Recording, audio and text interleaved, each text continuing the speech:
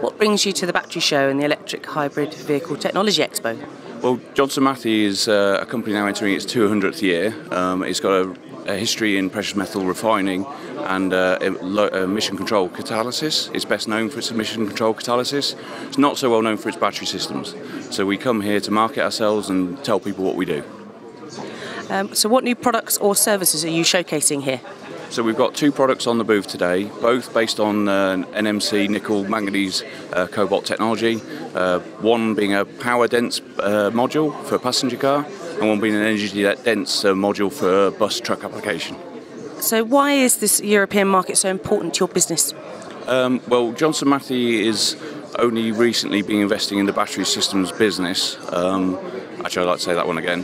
Why is the European market so important to your business?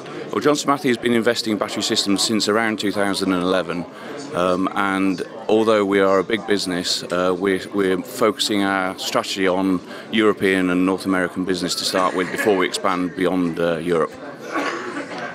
What new connections or partnerships are you hoping to make at the show?